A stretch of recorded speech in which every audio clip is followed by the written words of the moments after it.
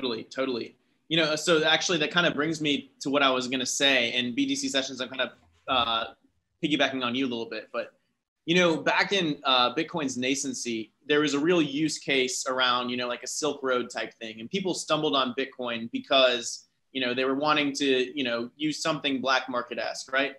Nowadays, most people stumble on Bitcoin because they saw somewhere that it's like a great investment and they see it through the investment lens. And so I just wanted to Max, you disappeared. I got to stop mining. I turned my miners on and it Is that blew all Justin my sockets. Trudeau there? What was I saying? What was I saying? Well, Max kind of comes back to life over there. Basically, the way that I kind of see this is like the funnel that we're talking about really does start with someone believing that they can invest into Bitcoin and, eventually grow rich because of it. And so when I think about how we cover it, and then, Bitcoin Magazine, we don't cover price basically at all. But when I think about how you get the top of the funnel to pay attention, it really does end up being price right now. There's just no other way to get an average person walking down the street to care about Bitcoin. And then once they're there, then it's explaining about fiat, explaining about all the issues with the current system that we have, explaining about, why does this thing have so much value? But until people even start paying attention, we really can't, like, it's like a invisible force field that's preventing them from even paying attention to what Bitcoin is in the first place. Do you guys disagree with that? Well, it's the Trojan horse, right? Like anyone who would tell you that they got into Bitcoin because they thought the ideologies were cool is fucking lying to you, like flat out. They got into Bitcoin because they thought the number could go up, right? And then that kind of. But what's wrong with that? What's wrong with that? I don't think there's anything wrong with that.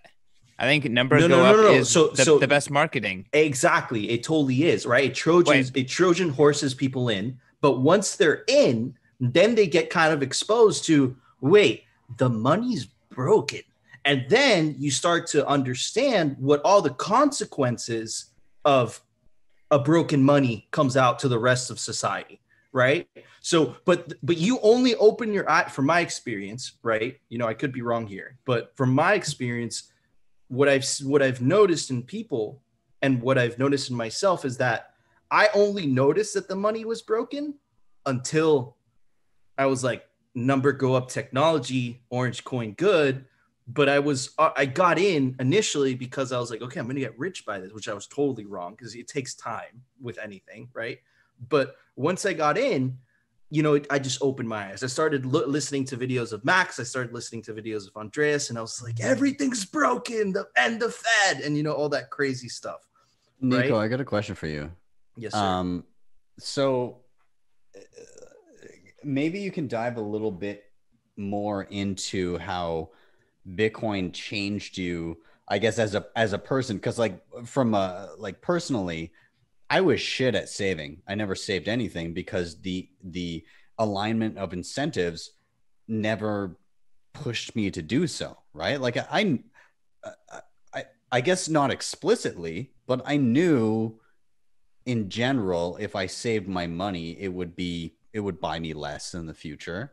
I knew that, if I took out a loan, whatever, like it's just like the culture shaped around me this like fiat mentality. So like, did you experience similar things? Not only did I experience similar things, I actually kind of went in depth on this topic the other day with one of my guests, and we coined the term Bitcoinism, right? So you have libertarianism, you have liberalism, you have conservatism, and Bitcoinism. What is Bitcoinism? So Bitcoinism kind of has some conservative type things, right? Like we like to save, we're frugal, right?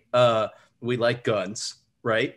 But is it conservatism? No, it's not conservatism. It's Bitcoinism, right? So I think that anyone that really started the journey down the rabbit hole, to add to your point, BTC sessions, man, like I think that it changes your philosophy of life. It really does, right? Because before you used to not, like, look, try going to no, I don't know how rated this show is, but try going to a gentleman's club and throwing your sats just like that. That's gonna hurt a lot. Now try doing that with dollar bills.